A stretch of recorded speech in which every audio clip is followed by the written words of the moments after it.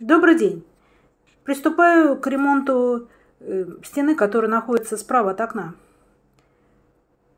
Перед этим, за день до этого, я выравнивала угол по правилу, вот 50 сантиметров штукатуркой. Сейчас наплывы снимаю шпателем. Поскольку низ у меня еще, вот видите, влажный, низ я трогать не буду. А в угол и вот на плоской стены я буду накладывать с помощью вот штукатурной гладилки 60×13 раствор теплон Юнис белый голд. Это белая гипсовая штукатурка, которая не требует шпаклевания под обои. Вот тяну в бок, вверх. Видите, как много раствора я беру за один раз. В отличие от шпателя, во-первых, это очень легко. Действую я тут двумя руками. Вот. И она прям вот тянется и тянется. Усилий вообще никаких почти я не прикладываю. Вот тяну, ребята. Вот. Но к углу я не подхожу, там труба отопления. К трубе отопления я буду подходить потом с помощью шпателя 30 сантиметров. Сейчас тяну вот от трубы, вот закидываю. Видите, где у меня не прошла гладилка? Вот там видно ямы. Вот их я закидываю раствором. А излишки потом буду опять снимать вот этой гладилкой. Вот беру теперь шпатель 30 сантиметров, накладываю на него этот же раствор и уже иду им вот за трубу отопления в угол стены. Размазываю раствор и накладываю его вот на шпатель, и шпателем уже накладываю в угол. Вот. По всей длине этого шпателя. Вот тяну, ребята, в угол. Вот так вот. Там очень глубоко было внизу. И сперва вот вдоль, потом поперек. И вот сейчас вдоль угла. И какие-то излишки вот кладу в ямы. Вот взяла опять гладилку. Протягиваю гладилкой то, что я сейчас нанесла шпателем. Растягиваю этот раствор. Вот так вот.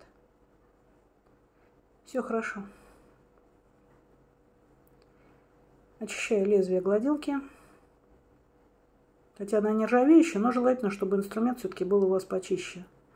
Сейчас забралась на малярный столик. У меня стол высотой 76 сантиметров, шириной метр на 0,5 метра.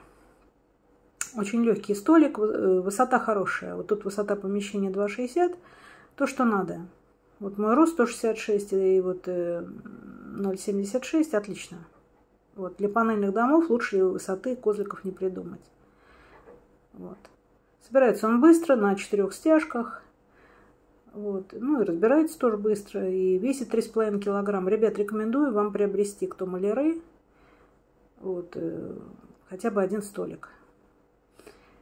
Так, сейчас размазываю, уже подобралась я к потолочному галтели. Она вот закутана, видите, у меня желтым фолзом называется этот малярный скотч. Он влагостойкий, теплостойкий. Вот, не размокает он от моей штукатурки. Потом я сниму его, и все будет хорошо. Край будет хороший. Так, угол я протянула. Теперь у меня остались остатки этого раствора. Сейчас я буду брать уже, ребят, не вот 60-ю, а 38×13. Вот, чтобы поменьше была гладилка. Поменьше ей будет легче тянуть. Вот видите, он загустил раствор, но выработать его надо. Поэтому я его протягиваю меньшей гладилкой. Вот видите проплешины. Вот в эти проплешины надо будет обязательно положить раствор. Сейчас вот общую массу я тяну. Но проплешины тоже вот, ну, можно с маленького шпателя положить. Ну, тут я буду просто растягиваю поскорее. Не отрываюсь от дела. А так вообще вот маленький шпатель вот в эти ямки. Тяну.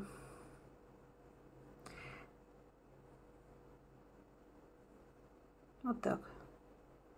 Все отлично.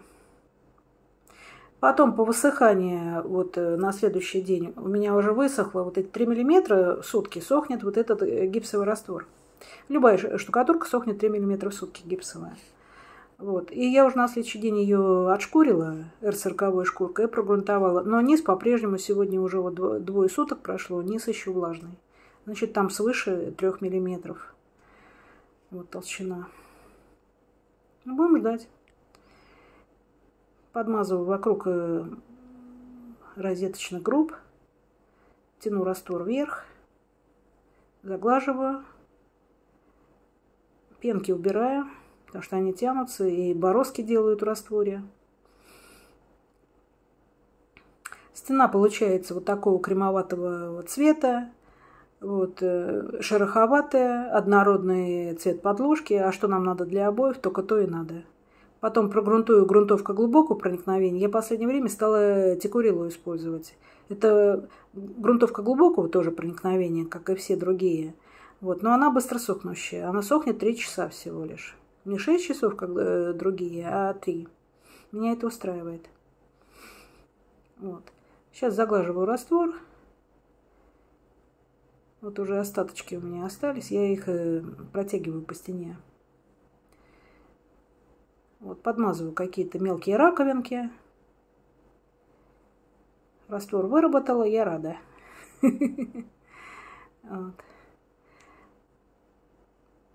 Очищаю инструмент. Все, ребята, до новых встреч. Всего доброго, до свидания.